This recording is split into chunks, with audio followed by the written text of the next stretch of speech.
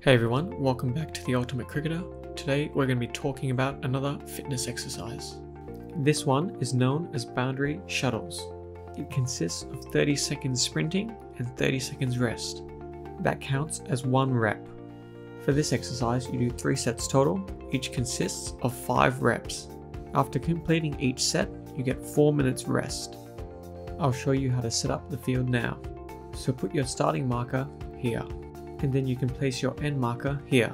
The idea is to run on the white line, which is right along the boundary. The distance itself is about 160 meters. So I'll go through the exercise once so you have a good idea how you can complete it.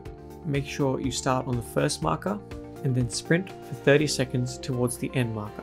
The goal is to make it to the end marker by 30 seconds, but if you can't do that, just stop wherever you are at the end of 30 seconds. Once the first 30 seconds is up, stop and you rest for 30 seconds. This is what counts as 1 repetition. Once your rest period is complete, sprint back from the end point back to the starting marker for 30 seconds. 5 reps of this will complete 1 set. After you finish 1 set, take 4 minutes rest before starting the next one.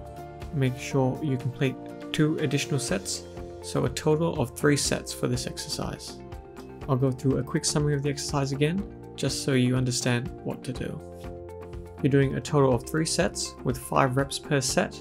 1 rep consists of a 30-second sprint and 30 seconds rest.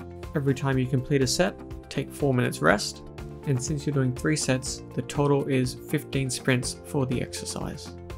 I hope this video was helpful, guys. Please like and subscribe for more content, and if you have any questions, feel free to post them in the comment section below. Thanks for watching. I'll talk to you in the next one.